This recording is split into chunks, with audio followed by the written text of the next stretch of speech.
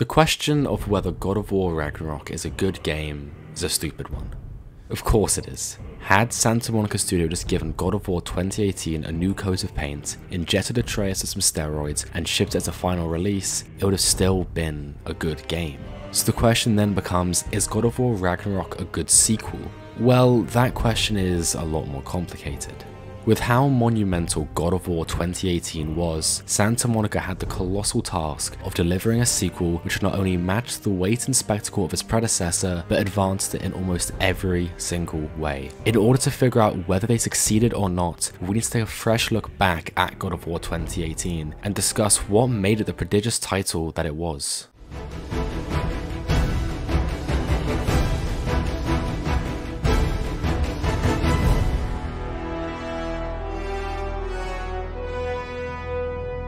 Coming off the heels of the incredibly successful original trilogy, Santa Monica decided to rewrite and reimagine one of gaming's most prolific icons, turning him from the egregiously violent god killer into a solemn father. This change was an incredibly successful one, giving the character a third dimension and allowing the players a closer, more uncomfortable look into the mind of Kratos. Along with his son Atreus, they travel the realms of Norse mythology to spread Kratos' wife and Atreus' mother's ashes. Their arduous journey culminated with Atreus finding out that he was a half-giant named Loki, and Kratos finding out that he was destined to die at Ragnarok, of which they had just set in motion by killing Baldur. The story of God of War 2018 was definitely one of its strongest aspects. Watching the growth and development of Kratos and Atreus' relationship, from distant mentor to loving father, was incredibly poignant. While they were glamorized by killing literal gods, wielding magic axes and bows with superhuman strength, they were grounded by their mistakes. Kratos found it difficult to connect and understand his son. Atreus lacked control of his emotions and outbursts. This made the story relatable and allowed the players to connect to the characters as more than just gods. That's not to say that the combat was grounded, because it was often in its excessiveness that it was the most fun.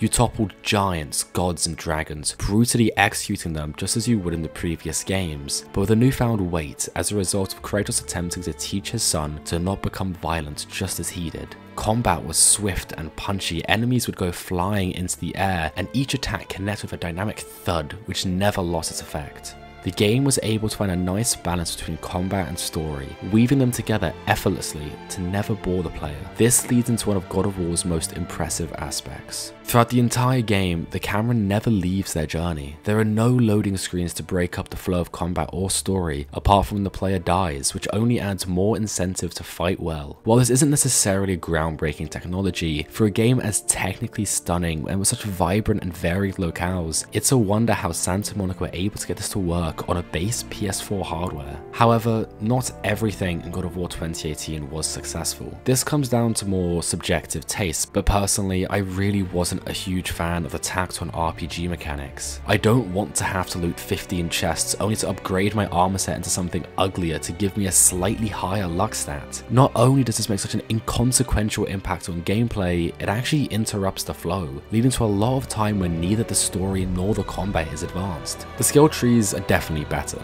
giving actual helpful improvements to combat throughout the game for both Kratos and Atreus, which also reflects their growth in the story. But the armor system, I'm not a huge fan. Another aspect which I and many other players didn't like was the backtracking in the game. At one point, they asked the player to basically retrace all of their steps. This wasn't a massive problem, as it gave more time for Kratos and Atreus to interact, but more broadly, this added another 5 hours to the game. The main game is around 20 hours, which isn't a huge time investment, but when a quarter of that time is spent exploring Midgard again, then it becomes noticeable, especially on return playthroughs. None of these problems are major, and compared to the heights that the game reaches, these lows aren't very low.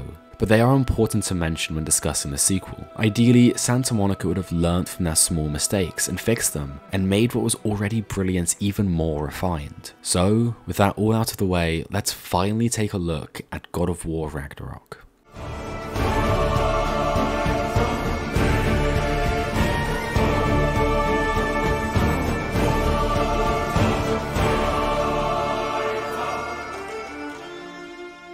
From the get-go, Ragnarok makes it clear that this isn't just God of War 2018 1.5. The relationship between Atreus and Kratos isn't just the same as it was at the end of the previous game. Time has passed, they have both grown, one of them physically, but mostly in their trust and care for each other. No longer is Kratos hesitant to comfort Atreus, and similarly, no longer is Atreus reliant on Kratos' every word. He takes initiative, acts of his own volition, for better and for worse. Their relationship now actually reflects that of a caring father and an obedient but often impulsive son still learning his place in the world. Kratos scolds Atreus for swearing. Atreus retorts with jokes about his father being old. This human interaction is contrasted against their godly actions to create even more empathy and love for these incredibly deep characters. While the world is the same one as before, it's also very different. Fimbulwinter has set in, impacting the landscape and the enemies themselves. Not only this, but the actions of 2018 are referenced and have had an actual impact on the world itself. Atreus talks about the events that happen in certain locations, and we see the consequences of our previous actions impacting the world itself. This is all framed through Ragnarok's biggest addition from the previous game, shifting perspectives. No longer does the ever-present camera just follow Kratos. You are instead given time alone with Atreus. Or maybe he'll be with Sindri. Or maybe he'll be with Angrboda. This all changes the lens the player is viewing the world through. Atreus' optimism and caring nature will lead him to pointing out certain aspects of the world that Kratos would completely ignore through his nihilism. And of course, this is also the biggest change gameplay has seen through the sequel, and it's an immensely impactful one. The moment I first gained control of Atreus was magical. Being able to experience the world through Atreus' eyes, his emotions, his thoughts, was powerful to say the least. Not only this, but to be able to gain control of him in combat was exhilarating. His combat style differs greatly from Kratos, without it feeling weak or unintuitive in comparison. Playing as Atreus was a treat, and helped to reduce the repetition of combat following on from the previous game. Had it been relatively unchanged, then fighting as Kratos would have been tedious, but with Atreus' inclusion, that makes that problem non-existent, and I couldn't be happier for it. He fights with his bow, shooting arrows and able to use it up close as well. Throughout the game, his arsenal increases, creating more options for varied combat. This isn't just a simple addition to justify the sequel status of the game. This was a deliberate, well-executed evolution of the first game's combat that just works effortlessly. Other, more subtle quality of life changes to combat have also been added. Firstly, the inclusion of more verticality in both the arenas and in Kratos' and Atreus' movesets allow for more options to brutally murder the enemies. Secondly, more interactions between the god that you control and their sidekick allow for more skillful focus during the fights, rather than just simply mashing R1. These additions allow for combat to feel similar and therefore still feel intuitive for returning players, while still allowing for growth in their fighting styles. Story-wise, the focus revolves around the ending of 2018. Both Kratos and Atreus know that Ragnarok is coming, and they know that everything they hold dear is in danger. However, either through denial or ignorance, Kratos chooses to not believe the prophecy, including the one of his death, leading to Atreus taking action into his own hands in order to save his father and the Nine Realms. This story has much greater stakes than the previous game, with basically the whole world on the line. However, this is where the game poses its first weakness in comparison to the predecessor. While in the story the stakes are much higher, this creates a disconnect with the gameplay. Constantly, the pair are thrown optional side missions which, obviously in comparison, are less important than saving the world. However, they will often remark that they have time that should help other residences of the Nine Realms in an attempt to engage the player in more optional activities. It's almost as if they've forgotten that the whole world is at stake, but no, so help this woman save her cat or something. This creates every gaming YouTuber's favorite words, ludonarrative dissonance, as the urgency of the story is heavily detached from the flow of gameplay. The main story is fantastic as expected, with growing tension, conflict, satisfying revolutions, and huge poignant moments, but all tension is dissipated whenever Atreus tells me to explore some minds which have nothing to do with Ragnarok. Sadly, this isn't the only place where I think the sequel falters. The attacks on RPG mechanics from the first game make their return, but now with even more superfluous items and stats which require more sifting through menus. This completely slows down the flow of combat and story even further, at times to a grinding halt, just so you can spend your currency, which you spend half the main quest hunting for in chests, to increase one stat by a minuscule amount by adding an even uglier piece of armor. Just Leave RPG mechanics in RPGs, please. And not only this, but all the skills you unlocked in the previous game have been reset, leaving Kratos back where he was at the beginning of God of War 2018. This means you have to re-unlock all of his skills and abilities, just to finally get him back to where he was at the end of the last game, with a few minor upgrades. Well, this is barring one major inclusion, but that's something you should experience for yourself. This isn't to say that Ragnarok doesn't fix any issues from the first game. Backtracking is left to a minimum, and instead you now have the option to explore all 9 realms. Each realm varies drastically in look, traversal mechanics and combat encounters, keeping the game feeling fresh throughout its 25 hours or so. Furthermore, more focus is placed on Norse mythology, with Kratos and Atreus being able to pick up collectibles along the way, which give more insight into the fascinating lore of the world. Of course, Mimir is still giving more interesting lore along the journey, but given that for large portions of the game he isn't present as you play as Atreus, these are good substitutes which can act as an actual incentive to explore, other than just stat upgrades. Ragnarok, while still being built from the DNA of its predecessor, feels fresh and exciting. That comes due in part to their change of leadership.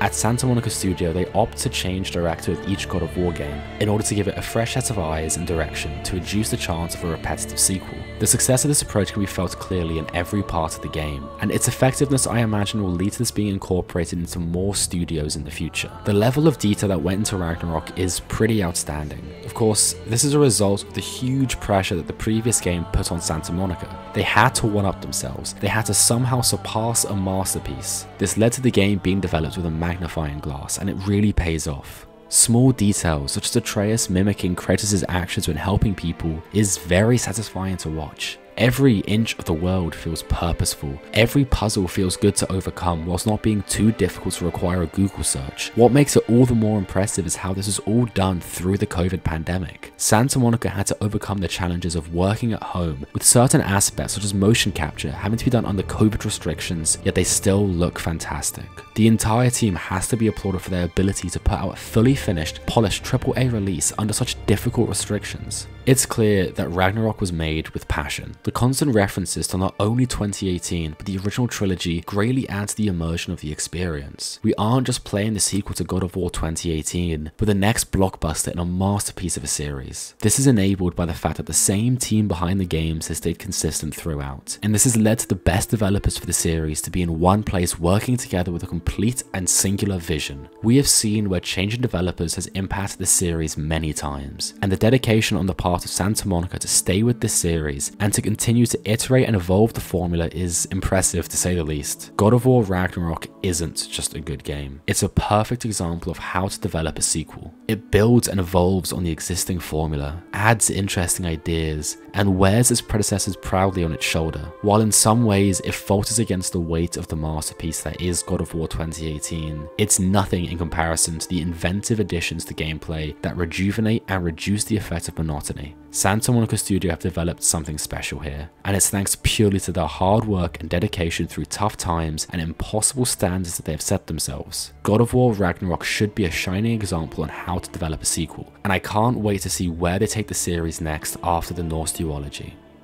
Thanks for watching.